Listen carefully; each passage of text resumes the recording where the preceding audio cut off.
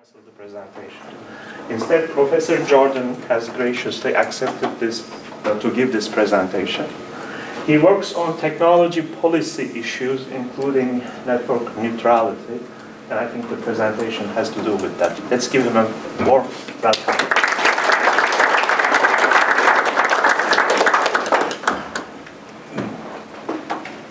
Okay, so this talk's going to be completely different than probably anything you've seen this year, in that I'm going to try to get you to think for at least a little bit of time, like this hour, and maybe a little bit in the rest of your lives, about where the tech part that you're used to focusing on. If you're brave, you're welcome to sit up front. So where that intersects with the stuff you usually don't think about, which is the legal part of it and the economic part of it. And it's not that I want to convince you to suddenly become a researcher in legal and economic stuff, but I want you to think about it and integrate it into the tech part that you're used to focusing on. So just to set up and kind of make the point that I'll repeatedly make during the talk, we tend to have a view, at least while you're a researcher or in grad school, that is roughly like this, right? You spend some period of time, a quarter, a year, whatever it is, trying to come up with a research idea. You spend several years doing it, and then you have this belief that if it's a good idea and you work it out and publish it, that somebody in industry will build it, right? And I'm going to argue that that's not right. Even worse, this is what the administrators here think. They kind of recognize that there's something called research, but what they're often interested in is trying to make money off of it, and so they're worried about commercialization of this if it turns into money at the end. And I'm going to rant on that also as being inappropriate. Okay. So I'm going to kind of go back and forth. I need to know first, because I'm going to jump around in this talk. How many people in the room, your primary focus is something related to networking? How many people, your primary focus is something related to operating systems, Internet of Things, embedded systems? Okay, good. This is networking focused, but then I'm going to come back and do some of the other parts of it. So we'll decide based on that. So I'm old enough and have enough gray hair or lack of hair to remember a lot of times in the last couple of decades in the networking field, so I remember the networking examples, but you'll have examples from your own fields for those people who know other things, of things that we thought were great ideas, and we did all kinds of great research and published it, and then it didn't happen. So I'll certainly talk about quality of service or prioritization, because that ties into net neutrality, and I'll give that as an example. Way back in the 80s and 90s, people did a whole bunch of great work about how do you broadcast over the internet and not have to individually stream to everybody. And it still doesn't exist on the internet, right? So that's weird. We've gone through all kinds of waves of what's now turning into Internet of Things, and we've seen many previous generations of them, and somehow they don't happen. This time we think it's going to happen, but I want to learn from the past. And so there's all kinds of ideas where there's all kinds of great research that was done, but then something happened, and I want to focus on the what happened. Why did not they come out to be part of the internet or part of the world? Okay, so there's three examples that we can talk about. This is from a previous version of the talk, and given the room, I think I'm going to change the order. I'm going to talk about Internet of Things first. I think I'll skip interconnection, which is about different network providers connecting together to form the whole internet, and then I think I want to do net neutrality based on the folks in the room. And then I think I will aim to end a little early in case people actually want to chat more about any of these. So forgive the, okay. So in each of these, what I'm going to do is I'm going to briefly talk about what the original vision was. I'm going to, in an absurdly short amount of time, comment on the research that was done, and then what went wrong. So that's the flavor of each of these.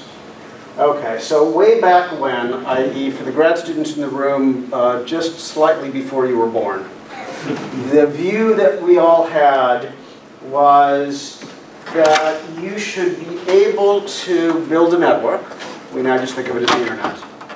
Folks will come up with all kinds of great devices. They'll come up with all kinds of great applications or apps, and they should all work together.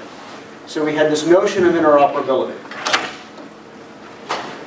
So even way before internet access became ubiquitous, we had this idea of, well, there are these things that are ubiquitous of power plugs in the walls and phone plugs in the walls, and someday, gee, the internet will be like that. You'll be able to plug into the internet everywhere. Well, okay, you all know now it's become also wireless, and you're now used to the idea that Wi-Fi, so internet access is ubiquitous. You can now do things everywhere. You know, you're now doing it on your smartphone wherever you are as you're driving down, hopefully not you driving down the freeway. But still, I want to now pick on the what does this mean? So what happened research-wise, what got developed, what didn't? Or the battery can die. Interesting. Okay, old-fashioned, back to the problem.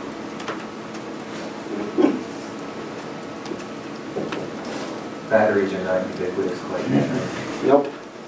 I just put in a new set, so much for that. Nope, there we go, back to life again.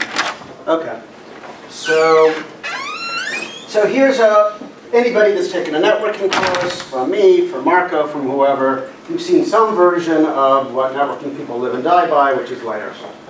And so TCP, IP, applications, stuff down toward the physical side. And the common thing that we as networking people always say is, there's only a few options here, there's tons of options down below, and it reflects the wiring of type of wireless transmission. There's tons and tons and tons of applications. And this is the great thing about the internet, and so there's been all kinds of innovation up here and all kinds of innovation down there. And this was intentional. Right? The first lecture, I think, that we all give in these is modularity, is the power of modularity, the power of standardization, is that folks can create applications without having to get permission from your internet service provider. And there's a similar story that Ender would tell about innovation down below. Okay, so we did all kinds of great things. What did we not do? So I want to complain about all of my operating systems colleagues. I will make this a little harsher than it should be, but not too much. In networking, we believed in modularity. Did you operating systems folks do this? Did you create some notion of an open operating system? And I think largely the answer is no. You got a whole bunch of operating systems developed, great research, great development of them, and now what happens, you know, we're down to a couple of them, Windows, Linux, Android, right? But are they really modular? Are they really interoperable in the way that we did on the networking side? Security folks, do we have any security folks in the room? So is your authentication mechanisms, are those standardized, are those interoperable? Not really, somewhat, not really. Is the signaling standardized? Well, it's IP it is, TCP it is. Is it standardized for all the rest of this stuff, between networks and operating systems, between networks and security systems? Not so much. Okay, why do I care? The whole goal was, we think that we want people to be able to create all kinds of devices. This is, again, we're back in the next version of it. This is the Internet of Things notion. There's going to be all these proliferation of devices, people to create Fitbits and medical devices and thermometers and everything else, right? We had joked decades about refrigerators attached to the internet, now there are some. And it's even been ramped up. If you've been reading the media, they're now talking about 5G. The rest of the world, beyond folks here, have discovered it, and they think it's going to mean these wonderful things. And the assumption is everything's going to work with everything. You get this device from one folk, you get your internet connection, and everything's going to work together. And I want to ask that question of whether this will automatically happen. Well, there's some evidence against it. Apple does great stuff. I like their phones. I will note, this is not Apple's business model. Apple's business model is, to the extent possible, to drag you into the Apple universe, and that you should buy everything Apple. And they have a way of doing it which is not making everything as interoperable as we thought it's supposed to be. I could add a whole bunch more bullets these days if I wanted to update this. Everybody trying to sell you some kind of hub in the home. Amazon has a version, Google has a version. Are they doing it so that they're interoperable? Not really, right? We learned this lesson a long time ago. Before you were born, there were email systems where if you and I were going to send email to each other, we had to be on the same system.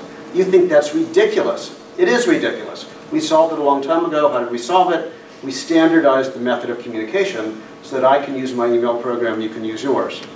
Is that true for all kinds of messaging apps or social platforms, social networking apps, or this stuff? Is it going to be true for all your internet-connected devices in the house?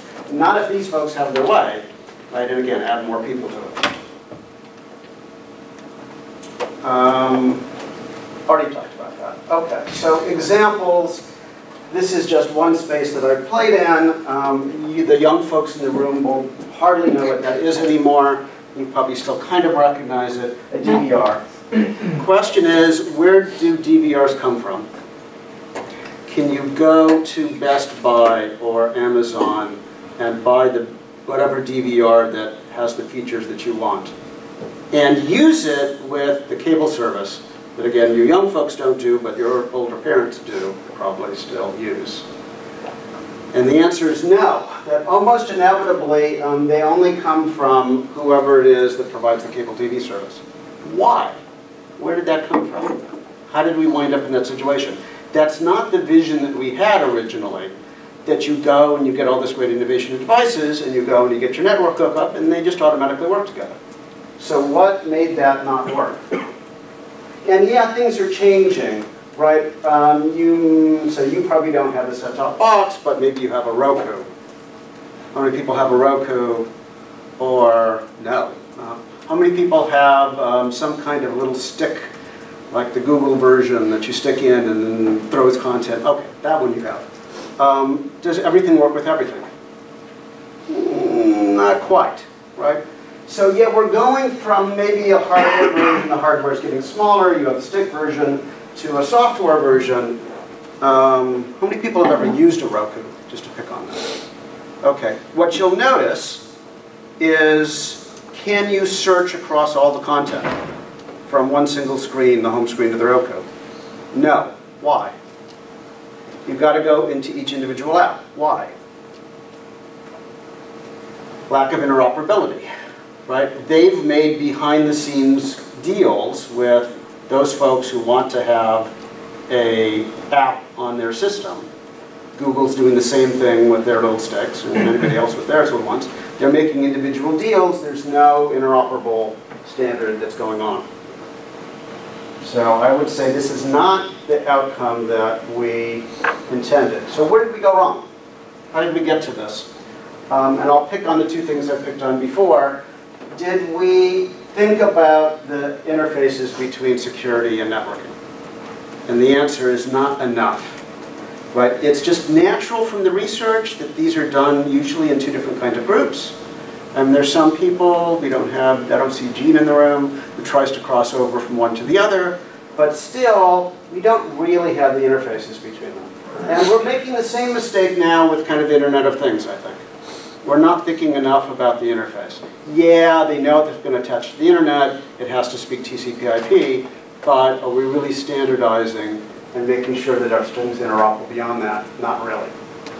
We didn't think beyond our own piece of it. We thought about our own piece of it. We didn't think about how it would work with the rest of the world. I'm a networking guy, so a lot of this stuff, like TCP and IP, gets standardized by IETF. IETF, I don't think, is really in the game. I think they see their boundaries, and they don't want to go beyond those boundaries. And I'll pick on that again in the next part. And so it's those boundaries that are problematic. To the extent there's any kind of standardization done in the wider Internet of Things world, they're often not standards bodies like this. They're companies coming together and deciding who gets to be in the room and deciding between them on what's good for them, but they're not really thinking about necessarily what's good for the consumers. And we certainly, as technical people, really rarely think about the economics behind it. So we think, hey, if this is a good research idea, it's a good technical component, then it'll happen. Now, it's only going to happen if the people who need to make it happen see a business case out of it. And we'll come back to that in the net neutrality piece also. Oh, and we don't think ever about the legal piece. So I'll go back to the original picture I had with the telephone plug, wherever they are in this room. Why is it I can go and buy a phone, and I don't have to get it from the phone company, and I can plug it in and it's going to work? And yet I can't do the same thing with the set-top box, with the DVR. So what's the difference? Anybody have an idea? I don't expect you to know the answer, but it should seem weird to you. And the answer is, this is not the first time we've hit this issue. We've hit this issue many times before. So with the phone example, you got to go even farther back, so this is definitely before you were born. There was a time when, only a few of us in the room are going to remember this, there was no modular plug. It was wired into the wall, and you had to get your phone from the phone company. And the phone company said, it would be the end of the world as we know it, right? It will break our network, is what they said. If you're allowed to go to, today, Best Buy or Amazon or wherever, and get a phone from somebody other than us, it's not going to work with our network. It's going to not signal correctly, it's going to interfere, it's going to harm our network.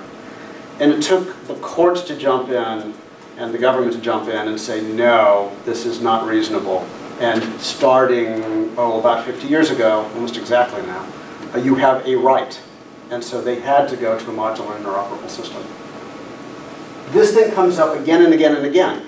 Companies are interested often in trying to lock you in. It's a matter of, do you have a right to be able to have competition? Or do they have a right to lock you into their ecosystem or their world? And so again, it's not like you're going to do work in this, but I want you, as you're doing your research, to think about and talk to folks, potentially, who are in other areas. Because there's really interesting things that go on at these intersections.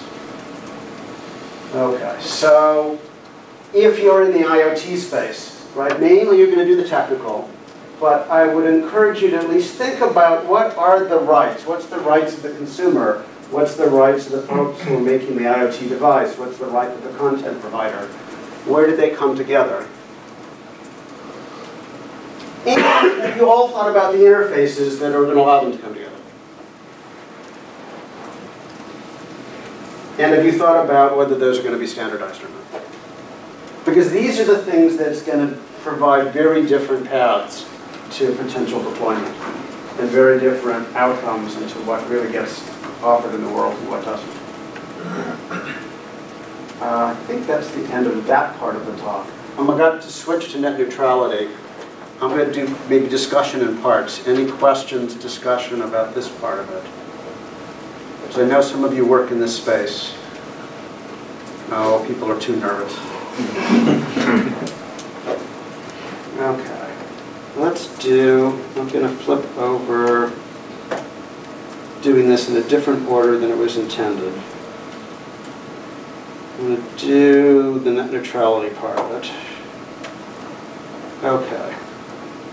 So, if anybody's ever had the misfortune of having a network request from me, you've seen this slide.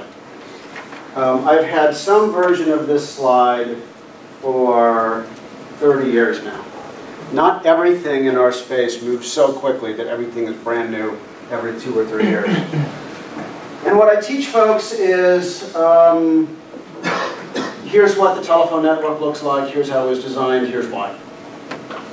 And then, next one, a long time ago, right? And then cable TV networks got developed for cable video, and here's what they look like and why. And then, so that's like 1980s, 1990s, here's here's what cell phone service looks like, here's how the networks look like, here's why. And then, here's internet protocol, here's what it looks like, here's why. And then the point I always make is these things, you know this, your generation knows this. This is all coming together, and we are now using your smartphones to do the same thing you're using internet for. The young folks in the room, you barely remember what these are, but behind the scenes, these all run over the same network, and within probably the next 5 or 10 years, that won't really be separate anymore from everything else. It's going to merge in. Although there's always going to be some differences in pieces of the network. Okay, so our vision for a long time was, we knew these things were merging. 30 years ago we knew these were merging. It's been slow to happen. We're getting there. Okay, what does that mean? So one of the things it means is if we think about the different applications that were on the last slide, telephone networks were designed, not surprisingly, for phone calls. And if you've ever taken a networking course, many of us, we told you the acceptable delay between when I speak and when you hear me, if we're doing a telephone call, is a few tenths of a second max. After that, your perceived quality drops off a cliff. And then we tell you the internet, unlike what it's being used for now, was really designed for email and file transfer. And the acceptable delay from when I send an email until you receive it is what? What do you think's okay? 24 hours. No.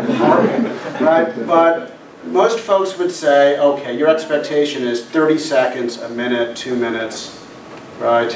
It's not a few tenths of a second. And stuff in between. Acceptable delay from when you punch in a URL until you get the full web page. How long? 5-10 seconds? Yeah, they've done user studies. Usually, there's a variation, but usually in the 3 to 5 second range. Depends on how badly you want the web page. Acceptable delay from when you hit play for an internet video until the video starts playing. Again, something like 3 seconds-ish, right? This is very different, 30 seconds or a minute from a few tenths of a second. So what? So we designed the internet for packet switching based on that. We designed the phone network with circuit switching based on that. How do you do a network that does all of these? And so, we knew this problem 30 years ago. We did a bunch of research just to make it really embarrassing. Where's the picture? No, I took it off. Oh. So this is from my thesis, God knows how long ago, right? So we talked about, if we're going to do computers, we're going to do internet and phone, and they're going to merge, we got to figure out how to take bursty traffic and more steady traffic and be able to put them together, and what's the trade-off going to be between these, and how do we allocate resources to voice versus allocate resources to video or data. And there was a whole bunch of people that did a bunch of great research for several decades. And we characterized what these network flows look like, and we talked about how to characterize acceptable delay, like we just talked about here, and how do we build scheduling policies in the routers for the different kinds of traffic, and how do we make all this thing work. And so some of us were even sane enough to start bringing in notions of economics, because we realized the only way to make it all work is to associate a price. So that's all good news. Other folks worked on the queuing stuff to make the routers work and be able to take this traffic and figure out how to schedule it all. I think this was because I was giving a talk at Columbia where this guy had been doing this for a long time. So this was all great, a bunch of great papers. We assumed it would happen. Oh, yeah, that's what I looked like back then. And so we even talked about trying to bring in economics in order to figure out how to manage the conversation between your laptop or smartphone and the network, and so that your application gets the resources you need. And if those folks who play in the economics fields, this will look vaguely familiar, we brought in some notion of utility and how to communicate stuff back and forth. Okay, so great. What happened? We published the papers, we put it out there, we assumed it would show up in the internet. Now there's the standardization part, because at least in networking, we know things have to become standards. So this got thrown off to IETF to create the standards. IETF did create some. If you've done Marco, do you talk about inserv and diffserv? You're talking Marco's networking class, right? So then IETF did standardize part of it. They said, okay, instead of traffic coming into the router and its best effort, first come, first serve, maybe we're going to have to do something different because some of it's voice and needs to get through in fractions of a second, and some of it's email and it's not as much in a hurry, and maybe we can tag them somehow as email versus voice, and we can serve them differently, and some will get through faster than others. And they waited, and it didn't show up in the internet. And they said, okay, maybe we had a problem with the way we did it. We're going to do a new version, and there's a second version, and And at the level we're talking about here, I'm not going to worry about the difference between the two. They took a second crack at it. And again, they did this. But they only focused on the technical stuff. They focused on how do you label packets. They didn't so much think about who's going to determine the priority. The vision we had, I believe, was the user or the application would decide. We'll come back to that in a minute. But they worked out stuff about, here's different ways you can do the scheduling in the router. And then they tossed it off to industry. And so Cisco was building a lot of the routers at the time. And so Cisco said, well, the ITF gave us these standards, but they didn't specify how to map it to the different kinds of traffic. Nobody standardized this. We're going to do it. And so Cisco did it, and they said, okay, if it's voice, it gets this priority level, and if it's video streaming, it gets that priority level, and if it's email, it gets that, and if it's your peer-to-peer file sharing, well, hell, that can wait, right? But this isn't standardized. This is just Cisco, right? So it depends on whose equipment you buy and how much influence they have. What didn't happen? We wrote all kinds of great papers on here's different ways to do scheduling. This is the stuff we like to do. We never standardized it. We said, well, it's up to Cisco what they build in, and it's up to Comcast as to what they put in their network and how they use it. We never even standardized the priority levels. Cisco did it on that last slide, but that's not really a standard. That's just what they say. So we have lack of interoperability here. We have lack of standardization there. We never even worked out all the signaling, which is surely what we're supposed to know how to do. But the standardization body was worried about being too specific about what internet providers and network providers have to do. They're companies. They have their own goal in life, which is to make money. And they have to make the decision of how they're going to deploy and fine-tune what they're going to offer. And so they said, well, we'll just give them options, but it's up to them how to do it. And we never certainly worked out any of the economic pieces. We're technical people. We don't do economics. ITF stops at that boundary and doesn't want to say anything about money or law. Definitely don't want to say anything about law.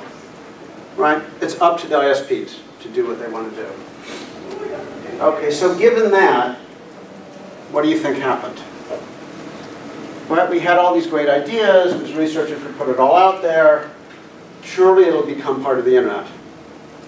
But given that we didn't do any of this stuff, the question is what happened? From the researcher point of view, they said we did all this great stuff in the 1980s and 1990s, and by the 2000s we don't see it.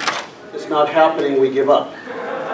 And a lot of people still believe that it never came to be. They're wrong. It came to be, but it came to be in a different way than we envisioned it. So the cable companies initially offered cable TV, video. Then by this time they started getting into offering broadband internet. Right? We went from dial-up, AOL days, to always-on broadband connections. And then they started trying to sell telephone service, compete against the telephone company. We're doing the US version. How did they offer wireline phone service? Did they do it the way the telephone company did? Now, the telephone company did it circuit switching. They didn't want to have to build a separate circuit switch infrastructure. By now, we know how to do voice over IP. So they run their telephone service over IP. In fact, they run it over the same bandwidth that your internet connection goes over. And so how is it that it sounds really good? And the answer is, guess what? They prioritize those packets. If you use, how many of you use Skype? You can go in to your Skype app and have it mark your Skype packets as high priority. What happens when those packets hit your ISP?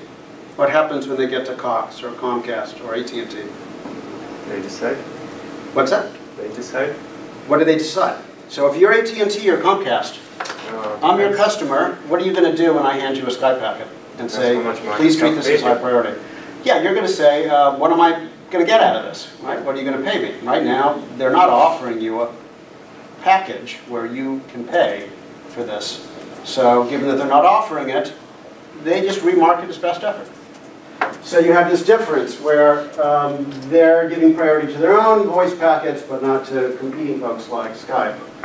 And the telephone companies are doing the same thing, it's just in a different order. They offered a telephone service from way back when, and then they started offering DSL-based internet, and now a lot of them are trying to offer what looks like cable TV.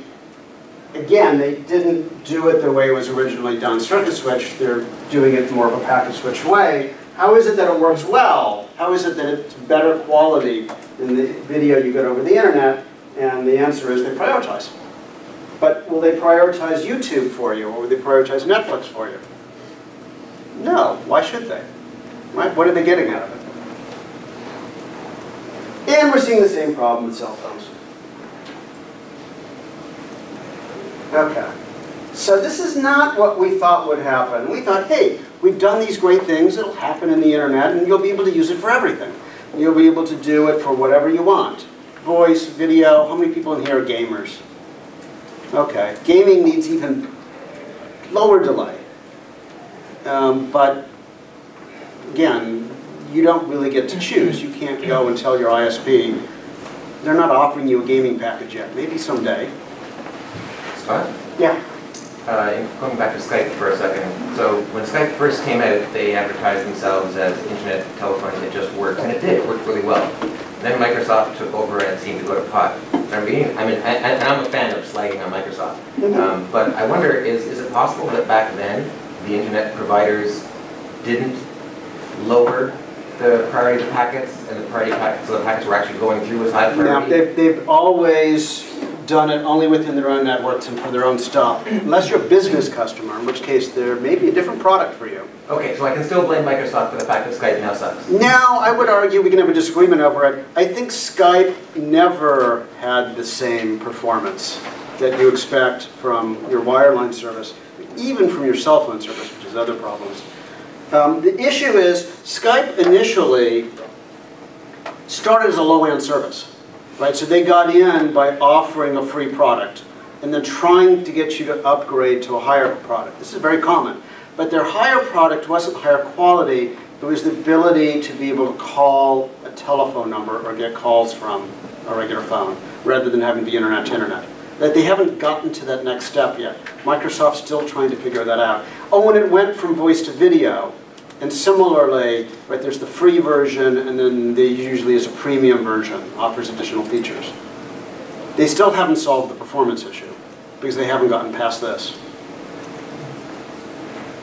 Okay, so here's the bad news. Oh, and then, guess what? You know, we never thought anybody in politics paid attention to any of this. Right, this is technology, this is internet. This is 2006. Folks in Congress are trying to update laws that have to do with telephone networks and cable TV. Right? Internet's still just barely, not something that they've written law for yet. You have a whole bunch of law that has to do with wireline phone, and a bunch of law that has to do with cell phone, a bunch of law that has to do with cable TV. They've never gotten around to writing law for internet, and somebody brings up this issue about prioritization. And it becomes a big political issue. If I was giving this talk 10 years ago, I'd get a bunch of blank looks. You all heard of net neutrality, so I don't have to explain it in too much detail. So here's ads from folks, you know, on the pro side, and here's ads from folks on the negative side. Regulate, don't regulate. These were aimed at folks in Congress to try to get them to vote one way or the other. And it's become a problem and a political issue ever since. And we can talk more about it if folks want to. And so this is not where we thought we'd wind up when we started doing the research. Okay, lessons learned. What went wrong? We did all this great research, but we stopped at this boundary that we usually stop at. IETF stops at this boundary all the time. We don't want to talk about the economics behind it. We just want to talk about the technical side, and we'll throw it out to the world, and it'll happen. We didn't standardize even these priority levels. So if you talk to the cable companies, you talk to internet service providers, and you say, well, why do you use prioritization inside your network, but you remark to best effort when it goes out? And AT&T will say, well, we don't trust Comcast to do the right thing. And Comcast will say, we don't trust AT&T. It's the wild jungle out there. I'm like, I've heard from both of you. You both are saying the same thing. This is crazy, right? Our fault. We didn't do this. We really should have done some kind of coordination mechanisms. We viewed this as working across the internet. We never worked out the signaling and the messaging and the economics to allow the messages and the economics, the money to flow from one end to another. We ducked that because we didn't think it was our job. And all of that, I argue, in part, neutrality is a big debate, but I think it's part of what caused this, is it allowed for companies to use it just for themselves and not do it end-to-end, not offer it to the rest of the world. And at some level, that kind of sounds like the telephone company saying you have to get your phones from us, or other folks these days saying, this system only works if you buy our stuff. It's a similar kind of concept. It's not rare. This happens all the time. And we certainly didn't think about the legal. So where does that come in? So I'll go back to ancient history again, because this is history repeating itself. Way back when, right, when phone services got developed, there was a question about, do the phone companies just get to do whatever they want to do, or does the government put some constraint on them? And there were two things that were recognized. One is that it's really expensive to build out network infrastructure.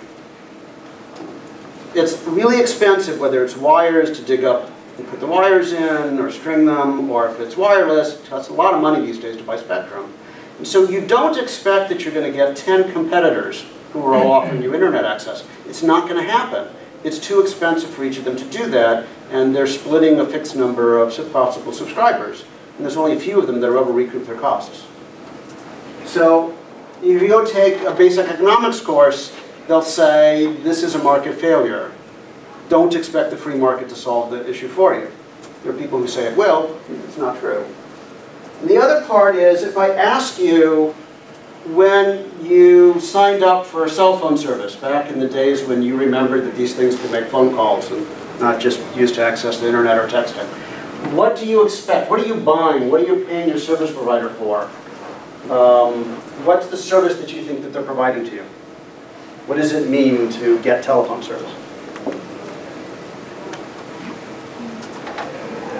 And so I think what your answer would be, well, their job is to connect you to the person you're talking to and get your voice signal to them and get their voice signal to you. And you don't expect them to listen in and monetize it or muck with the signal between source and destination. Okay, same question. Internet service. What do you think you pay your ISP for? What's their job? What do you pay them for? Those of you who are paying a monthly bill. What's the service? Data speed? What's that? Data speed? You're paying them to do something at a certain speed. To do what at that speed? Transfer packets. Transfer packets from you to wherever you want them to go and get that web page or whatever you want back to you. And I would argue, and you don't pay them, you don't expect them to muck with it. It's not a legal term, but you don't expect them to muck with it between point A and point B. Well, this had never been spelled out by Congress. And so, do we have another slide on this? Oh, let's see. Yeah, let me just continue to talk about that for a minute. And so now there's been different claims. So in 2015, the Federal Communications Commission looked at it and said, internet service is in that sense similar to telephone service. Oh, and guess what? 80 years ago, Congress said, because that's the characteristic of the service, your telephone company cannot muck with the traffic, your voice signal in between point A and point B. You can't unreasonably discriminate. And so, late 2015, the FCC said, same thing for internet. That internet has the same characteristics, is therefore subject to the same thing. They can't block, they can't throttle, they can't, in some sense, unreasonably discriminate. As of December of 2017, there's just been a reversal. The new FCC has just now said, no, it's not what you're paying for. You're actually paying for them to muck with the traffic. You may not think that, but that's what they've said. And the rules go away because of that. Right? Okay. So, what does this mean? We did not, in the research side, think about, will an ISP choose to do this great thing that we just developed the technical means to do?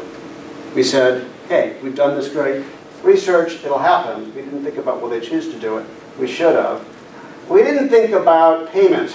Who's going to pay who? What's the case for this? Why are they going to bother to deploy it? We certainly viewed that it would be the user of the application that gets to decide. If you ask the ISP who gets to decide, what do you think their answer is going to be?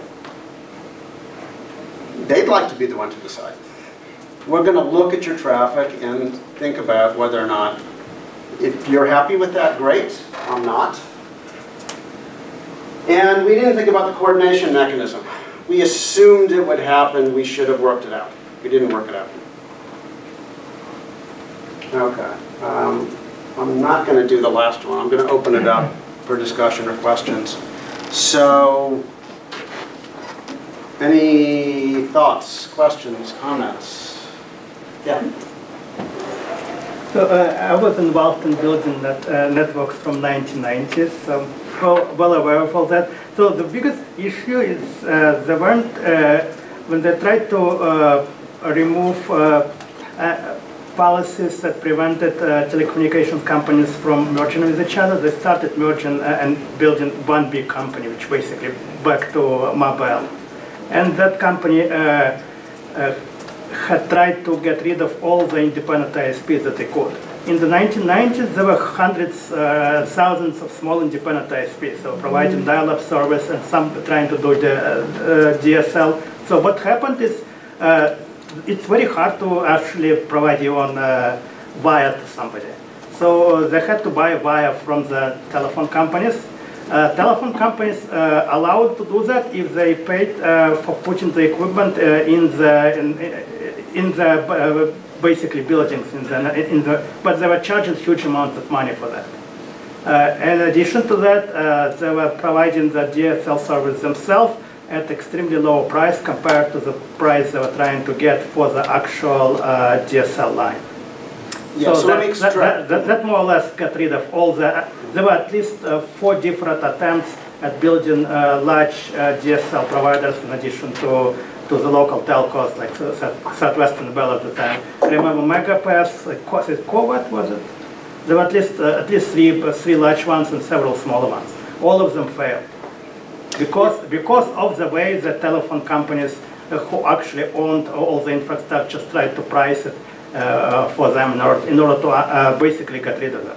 Yeah, so let me extract a piece out of that, just to translate it for the folks. Great comments, but let me translate a piece of it. When the architecture, let me bring it back to architecture and then make the connection again. When the architecture was dial-up, right back in the AOL days, when it was dial-up internet, it's a very, let's go back to the layer picture. It's a very different notion. What's at the bottom layers is the telephone network, and the internet connection's riding over it. The expensive part's down here. That's already been done by the telephone company.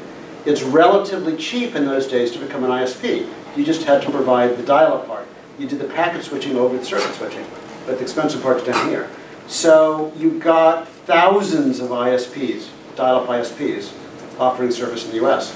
When you have thousands, then the base economics course will say, free market will work, competition will work, they'll do the right thing, because you'll go to whoever is doing what you want to do. You can express your opinion.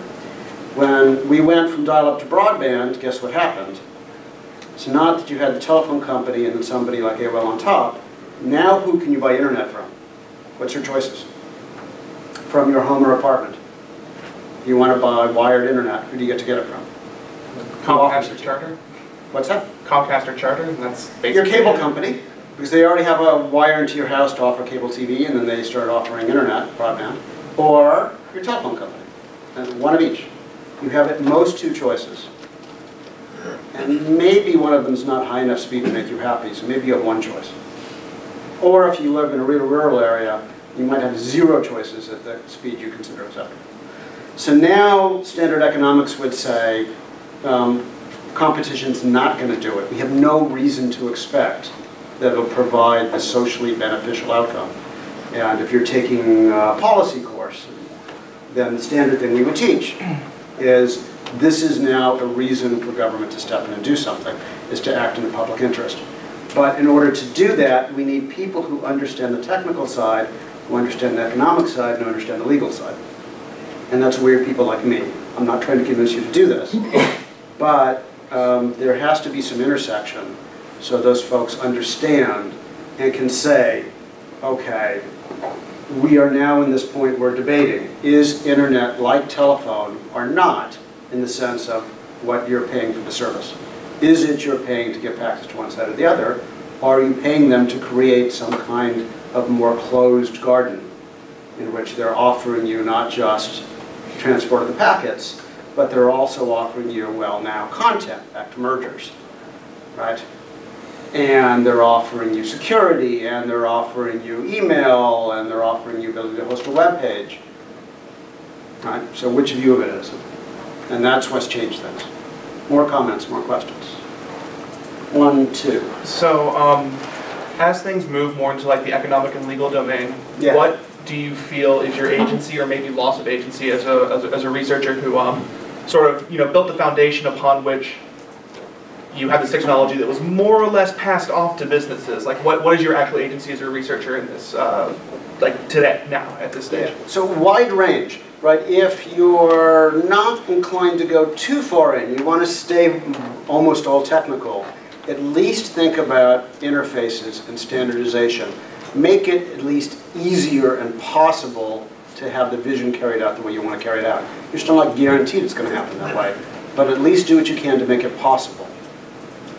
If you're inclined to go a little bit further, spend a little bit of your time talking to folks that look at this from a different point of view.